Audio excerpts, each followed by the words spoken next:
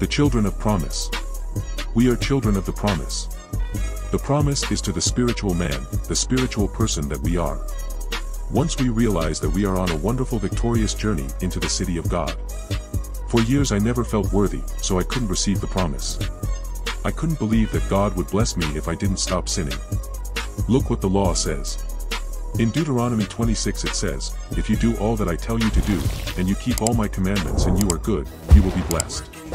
There are about 15 verses of blessings if you obey.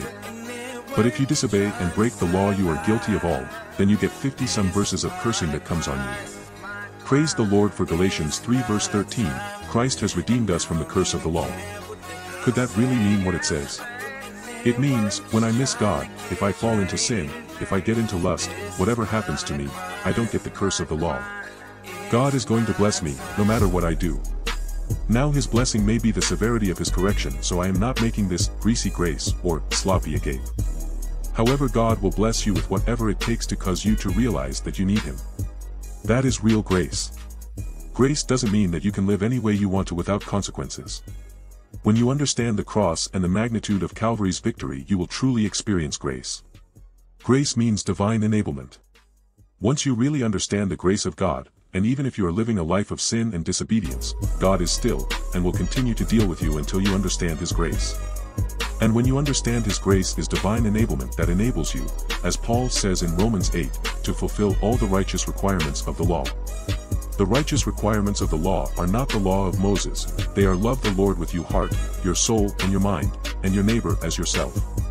If we would forget every law and stop living by good and evil and just focus on loving God and loving our neighbor, Jesus said that would fulfill all the law, because if you love like that, you wouldn't steal from your neighbor you wound, not commit adultery or violate love in any way.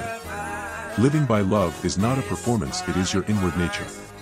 Religion has made living for God a performance.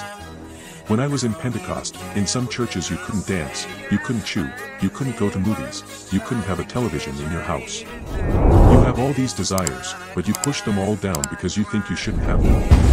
That is bondage. That is not liberty. It is bondage.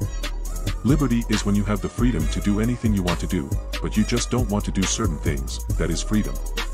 I don't smoke now, not because I feel it is wrong, I just don't want to. And I find that whatever I do want to do, I have the liberty to do it. One of the first things I was told when I went into Pentecost was that you couldn't drink anymore, so I went home, and I dumped all my liquor down the drain. I never drank much, but I used to come home from work at night and have a couple of drinks, but when I was told it was wrong, I didn't take a drink for years.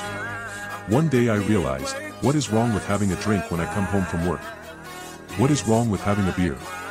We had put ourselves in so much bondage thinking that our performance will gain us an entrance into the kingdom, and our performance is what hinders us from entering the kingdom, because a life of walking in the kingdom is a life of walking in love and liberty.